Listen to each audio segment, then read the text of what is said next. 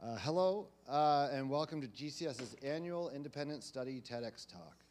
Our Independent Study course is specifically designed to give our students the opportunity to commit to a year-long study of a suitable topic with the understanding that at the end of the year, the product of their study will demonstrate their critical thinking skills and writing abilities while giving them an experience that will prepare them for higher-level academic research. This study is largely self-directed. Students are given completion milestones to meet and are offered the opportunity to learn key necessary skills, but they're largely responsible for the direction of the paper, and students are asked to identify an apparent problem within their realm of influence and to commit to studying towards a potential solution to that problem. They are guided both by myself through the class and also through a mentor they connect with who is an expert in the area of study. Today, I'm excited to introduce our 2023 Independent Study student. T.Y. Shum has worked hard throughout the year. This paper sprung from his interest in engineering and its applications within society. He has been mentored throughout the year by Dr. Gary Evans. Dr. Evans holds an MBA from the University of Windsor, as well as a PhD in corporate governance from Liverpool John Moores University. He is also currently the Dean of Faculty of Indigenous Knowledge, Education, Research, and Applied Studies at UPEI. Along with Dr. Evans' mentorship, today on our panel we will have Mr. Beach, who holds an MA in Education from Liberty University and is our head of school. Pastor Jeff Eastwood is the lead pastor of Grace Baptist Church and holds a Bachelor of Arts in Theology from Northlands Bible College. And finally, we have Jonathan Shute. Jonathan is a special projects manager at Bulk Carriers. He studied business and theology at Crandall University, as well as receiving an MA in theological studies from Tyndale Seminary. Jonathan is also an alumni of GCS. Throughout this year, TY's expertise in his area of study has grown. As his independent study coordinator, it has been encouraging to see his growth as an academic, using his creativity and criticality in tandem to identify new connections and possibilities. I am proud to present to you T.Y. Shum as he presents his paper titled Cobots and PEI Hospitality, a Feasibility Study.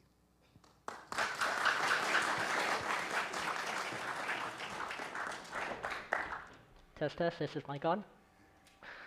Okay, so hello everyone. As Mr. Allen here has introduced me, I'm T.Y. and I'll be talking about the feasibility of automation in PEI's hospitality industry from a social and economic perspective, as well as a possible solution to labor shortages on PEI. So let's get started here. In 2022, the federal government has released a report that labeled issues in as I was saying, the federal government in 2022 published a report that outlined major labor shortages across Canada as a whole. The unemployment to job vacancy ratio in Canada dropped to a historical low of 1.4 compared to the ratio of 2.6 in 2020. This labor shortage issue has expected to affect 46.3% of businesses involved in accommodation and food services, otherwise known as the hospitality industry, throughout Canada. Although this statistic does vary amongst certain provinces, which I'll get into its importance later. Now, with rising concerns of worker shortages across PEI's labor market and Canada as a whole, there have been many ideas have been discussed to fix the issue, with one such idea being job automation. In fact, we are seeing this being done in some capacity with self-serve kiosks at supermarkets and restaurants, such as fast food chains. But another novel idea that is often brought up since sci-fi shows and more recently now with current advancements in technology is the use of mobile robotics, or specifically cobots, in the hospitality industry. So what is a cobot and how is it different from traditional robotics? Let's start by going over what a traditional robot in business are. Traditional robots, such as industrial robots you see in factories and warehouses, are designed to work on repeating work with minimal to no deviation in place of human workers.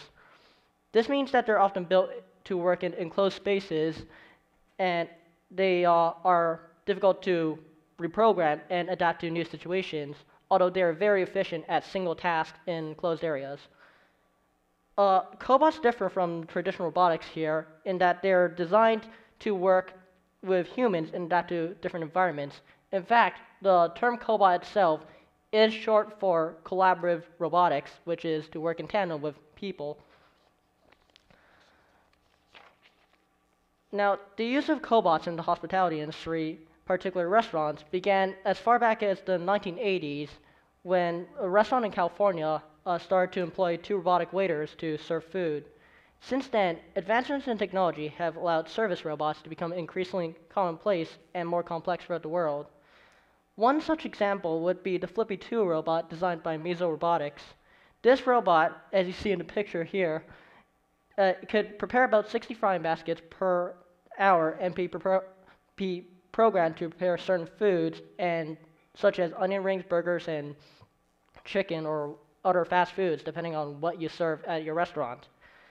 Now, this robot itself has been employed in different locations across the United States already, with one such example being White Castle, which has employed 100 of these across its different establishments across the United States. Now, the robot itself is not a paid-for service, but it's rather rented out for $3,000 a month as a robot as a service system. However, there have also been other instances of robots which are actually bought instead of rented, and those are also starting to be seen across different establishments across the world. Now, another example of robots working in the hospitality industry, in this case hotels, is the Hana Hotel, which is located in Japan.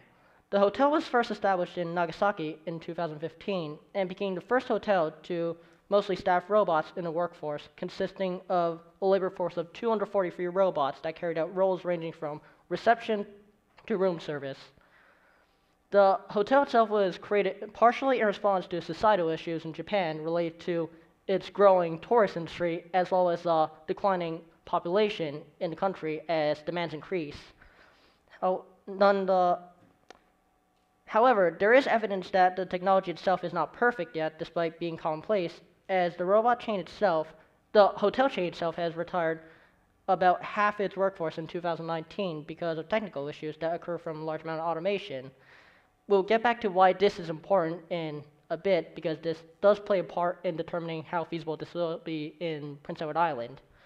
Nonetheless, the 2 current examples shown here, Flippy 2 and the Hana Hotel, are only few of the increasing amounts of cobots being employed in hospitality services globally as automation becomes more commonplace. So, the technology has been proven to exist and be usable, but do they bring any benefits to PEI businesses themselves, or do they even help solve the labor shortage issue?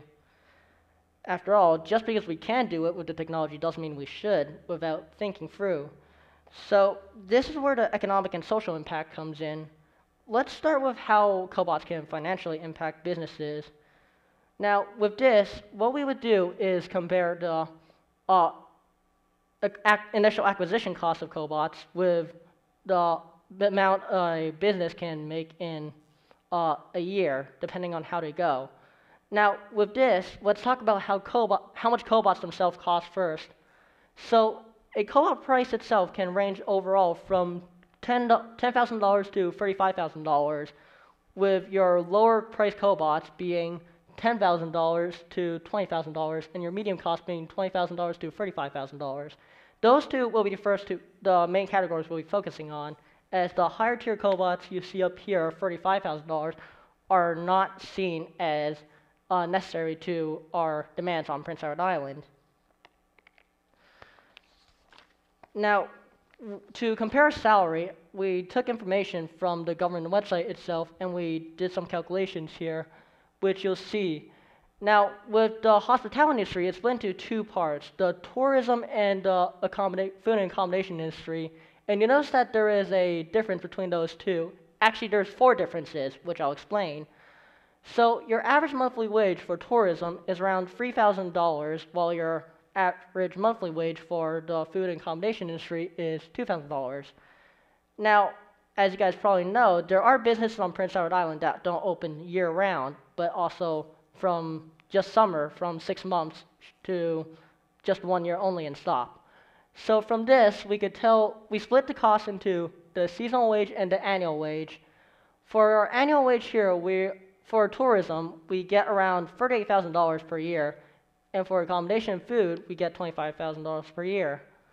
Meanwhile, for seasonal wages, we get around $19 per year, $19,000 per year, and for food and accommodation services on Prince Edward Island, we get a seasonal wage of $13,000 per year if you round it up. Now, if you were to compare this to the cost of cobots, you could see that at the very base minimum, most hospitality businesses can break even in a minimum of half a year. However, if we were to add some realistic perspective here, such as deployment costs, software, and such, that would raise this up to different numbers depending on what business you're looking at, specifically if it's seasonal or annual. Now, with year-round businesses, they'll be able to break even and begin making profit in less than a year because of the high profits they make on both food and tourism businesses. However, for seasonal businesses, this is a much more riskier and long-term investment, considering they take around 2 to 3 years of consistent income before profit can be made. Now, when I say consistent income, this is where another issue comes in. With all of these numbers, they depend on at least 2 factors. One is that they don't account for long-term costs, such as maintenance and power requirements.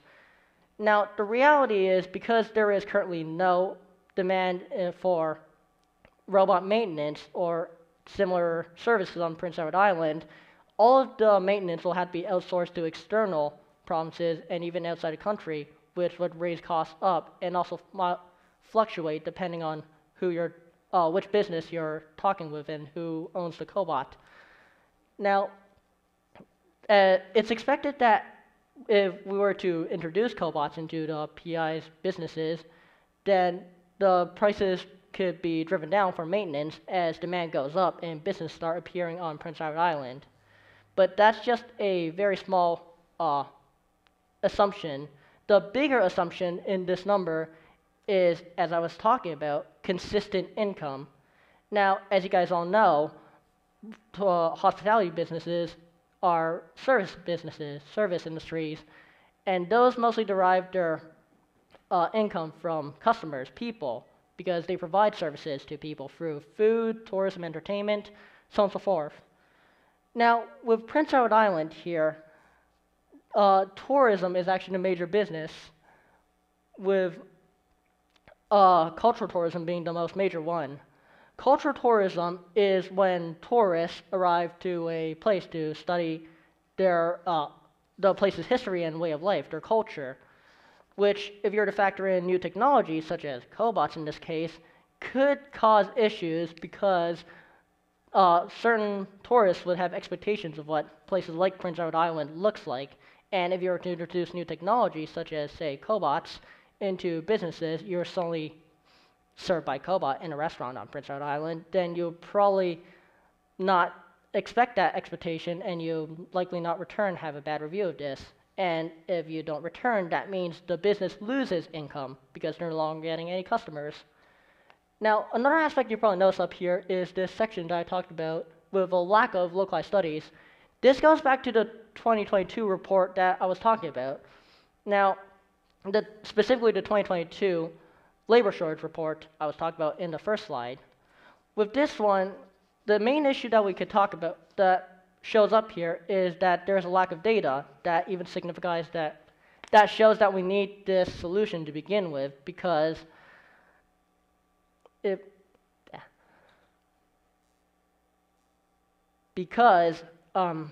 lot of the news articles that you often see highlighting the issues of labor shortages across businesses on Prince Edward Island are mostly based on anecdotal references and lack any research, any empirical data. So with that, we can't exactly show what is needed, how we can approach this solution. In fact, if you look at provincial sources as of early 2023, you see a report that outlines growing a labor force with a 91% increase of employment and accommodation in food services, which actually suggests that even if it's slowly improving, it's still the labor shortage issue on Prince Edward Island is still an improving matter. So in general, cobots are technically not needed, but we'll still keep going on here. So in addition to customers here, we also have another factor that we had to talk about, which is employees, right? Because we don't have any cobots here on Prince Edward Island, right? So who else is going to man the kiosks? Who else is going to man the self-serve, right? It's going to be human employees. Now, human employees also run into similar problems, albeit slightly different from your cultural tourism counterparts, human customers, basically what I'm saying, which is the issue with ethics, actually, in this case. Now, with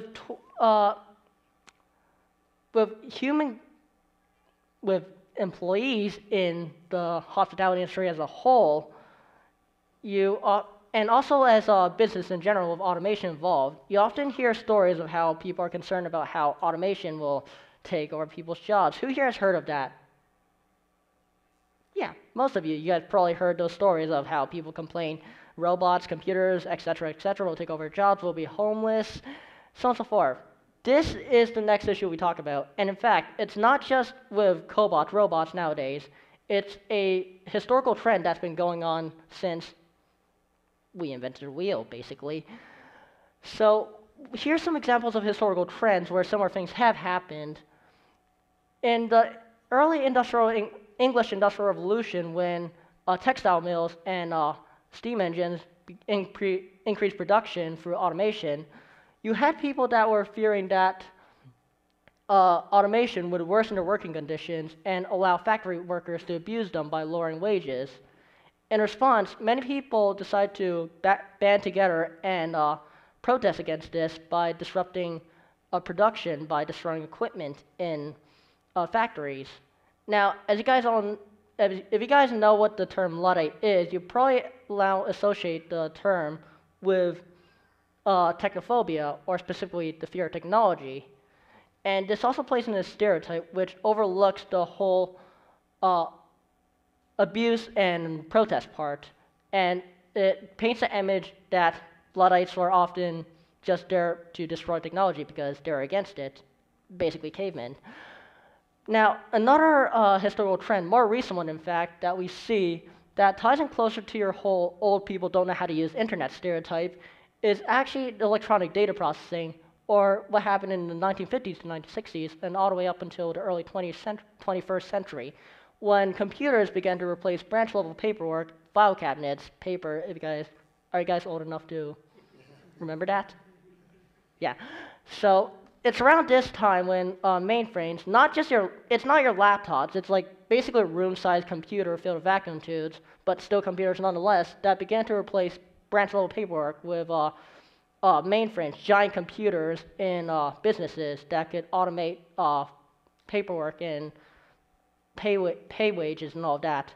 So with this introduction of computers in the workplace offices, the workplace became divided from one side believing that mainframes, computers, could increase productivity and efficiency, which is also the general argument that we have for most modern technology today, right? Even robots, you often hear people saying that robots can improve efficiency in workplaces. However, there is also a second side, which goes back to what you similar here in the Luddite movement here, where people believe that computers will replace humans unless workers and government intervenes and stops businesses from doing so, or at least puts restrictions on them. Now, with those two historical trends, will we see a similar one with Prince Edward Island, particularly with how strong cultural tourism plays a part in our hospitality industry? To figure out this answer to this question, I hosted a survey asking everyone their general consensus on cobots on Prince Edward Island, and I spread this through social media to gather participants. Now, as you see here, surprisingly, most of the opinion is actually pretty neutral. It's 35.4% neutral, although it's kind of hard to see there, sorry.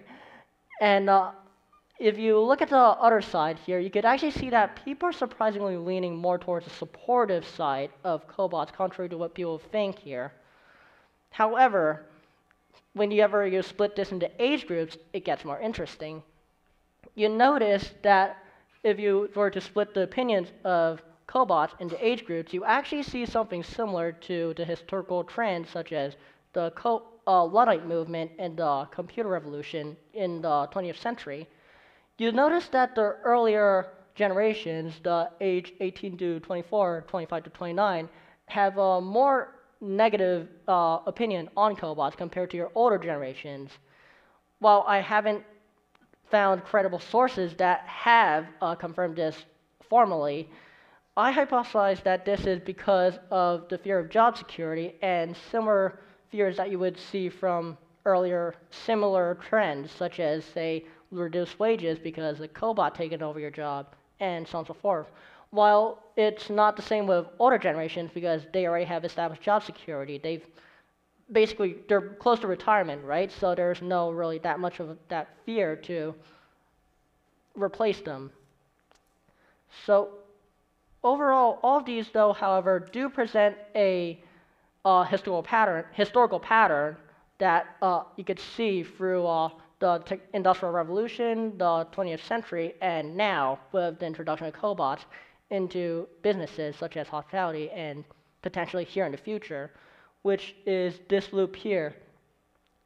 Now, it starts as step one here, where you have a new development in whatever industry that shifts it radically. For example, you have steam engines that shift factories in the Industrial Revolution, and it gets widely adopted. Then you have technophobia and hesitancy, which is where people start fearing that this new technology will cause them to be obsolete and be replaced, which also leads to revolution or resistance, where people advocate against this technology or advocate for some control over it from the government. Now, at some point, the technology may or may not become widespread, oftentimes becoming widespread, as you see with computers, and the resistance dies down and becomes a minority. Now, with that, there's always going to be some remaining resistance, even like up till now, and that resistance eventually becomes a stereotype generalization, which is what I mentioned about the whole Luddite movement, its current definition, as well as the whole old man can't use electronics stereotype that you hear about today, right? So what I propose here, in addition to its cobot feasibility on Prince Edward Island, is that we are seeing a similar loop here with cobots, or younger generations, where the younger generation now, you guys, may in the future be seen as people who can't interact with automated services in, say, hospitality or even any other job, depending on how widespread this gets. So overall, with the whole financial analysis as well as the social analysis here, are cobots feasible or doable here in Prince Edward Island, and should we use them? With your financial analysis, we have concluded that they are a feasible option because we could start employing them after a year or so. Well, we could employ them immediately, but they would start making a profit after a year, and businesses would also gain benefit from that financially. However, the social aspect of this, the historical loop, and also the whole cultural tourism thing we talked about, also demonstrates that balance is needed in implementation of cobots and also new technology as a whole. For Prince Edward Island, we as both the government and business owners have to decide carefully on how we implement this through different plans, and also how we can support anyone who potentially gets hurt by these technologies, such as anyone who gets laid off, which is something we don't want to do, as you saw back there, our current public opinion is neutral, but it could be tipped off through one way or another. Now, there are also additional factors that we must address whenever we're implementing new technology, such as cobots here on Prince Edward Island, which goes back to the lack of data for labor shortages. Despite federal reports that state that we have disinformation. We also have to start start our own studies provincially, locally, to gather more information from a local scale to determine how we could introduce new technology and a better approach to better earn public trust with new technologies such as cobots in the hospitality industry. So in conclusion, really, it's not a matter of if we can employ cobots into the hospitality industry, it's more of a matter of when we do it and how we proceed.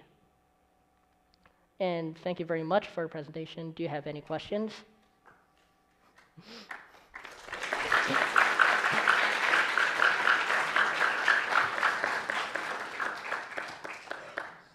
Thank you, TY. We're going to hand the mic down to each of our panelists, and if you guys could ask if you have a question or a comment, it would be really appreciated. Thank you so much, TY. I really appreciated your paper and your presentation and all your research. One of the things, a couple things, I found it surprising that it was the older generation that seemed to be either neutral or accepting, and more the younger generation that wasn't.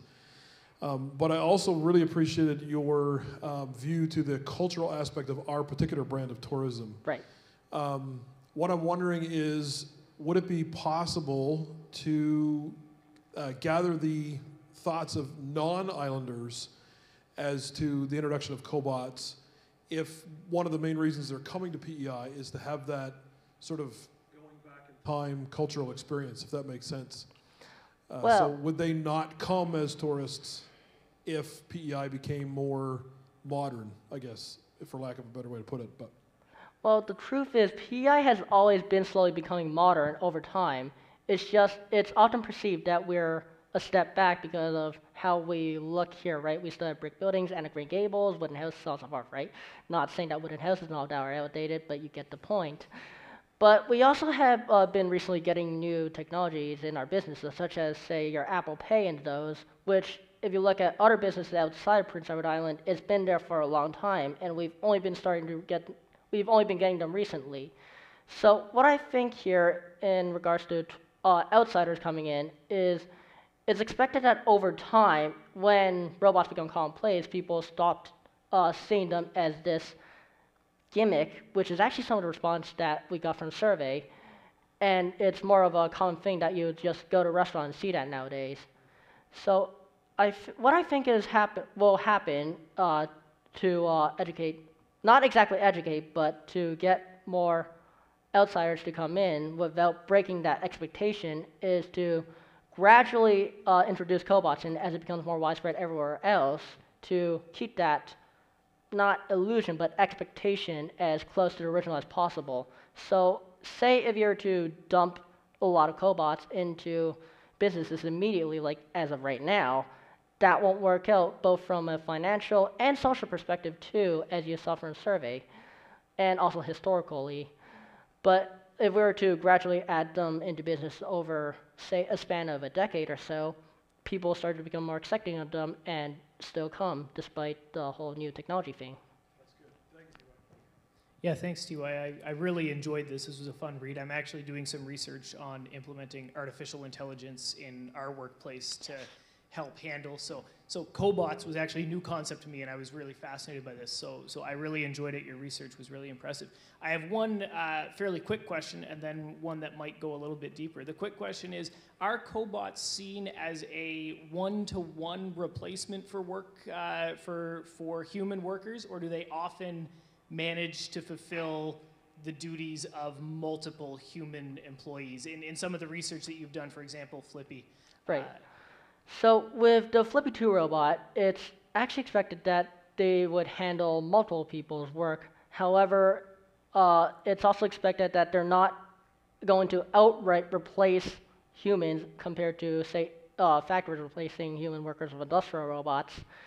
What I think the expectation for cobots here is, as the name suggests, is that it's not exactly one-on-one, but it's also one-on-one. Not one-on-one in the sense that it's going to replace people, but one-on-one in the sense that you'd have, say, one cobot in a workplace that can handle, say, 2 or 3 people's work, but then you also have a couple other workers that are able to assist with it, program it, guide it, basically. So what it's expected to happen here is, should cobots become more commonplace in the workforce, humans are expected to, well, workers are expected to take more face-to-face interactions through, say, help desk, or perhaps managerial roles where they manage the devices that are doing the work.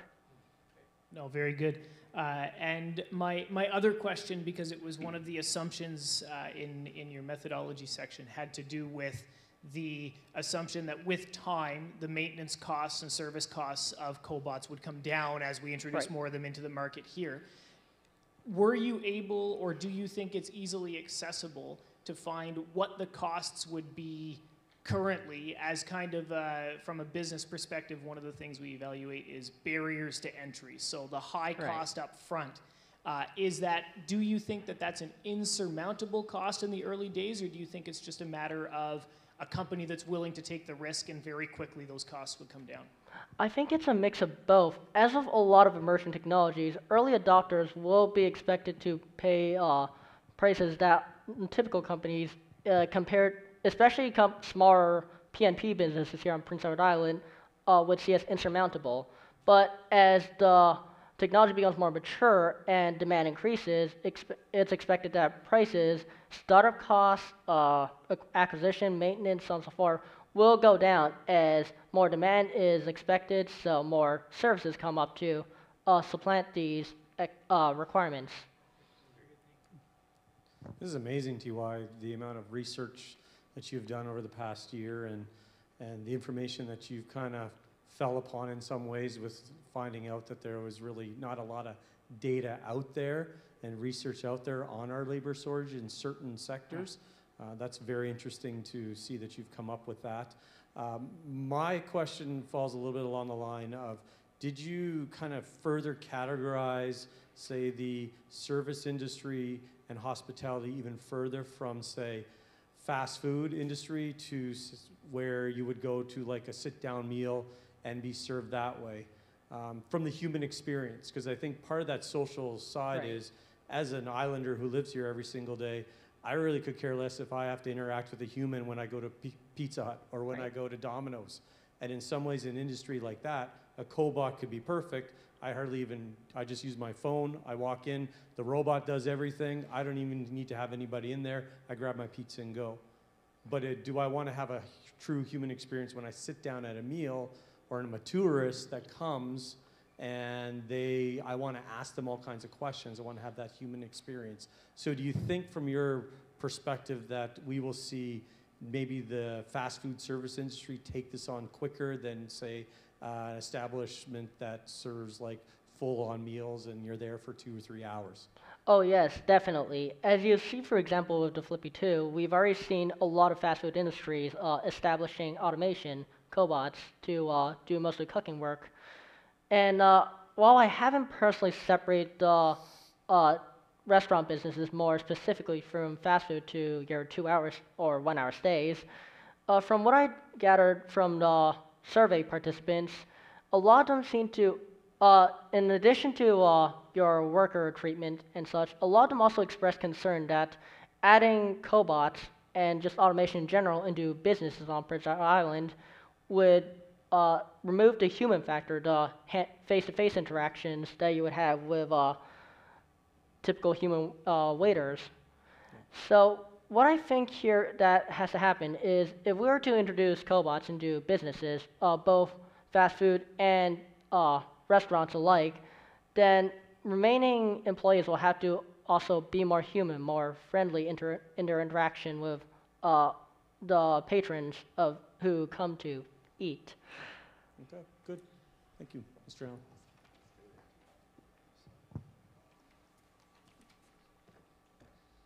All right, thank you so much, TY, for today, and I thank you guys for coming out and see. I know that this has been not just a culmination of a lot of hard work, but sort of a celebration of 9 months put into this topic study, and a lot of years of growth before that even, I think.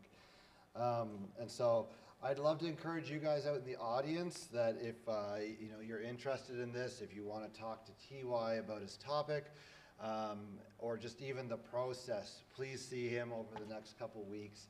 I'm sure that he would be glad to speak with you. And thank you again for being here and for celebrating TY and this work with us. I'll gladly answer any questions, but please don't interrupt me during class. Yeah, so, otherwise, if you guys wish you're dismissed for the day, you guys can grab your stuff and we'll see you tomorrow.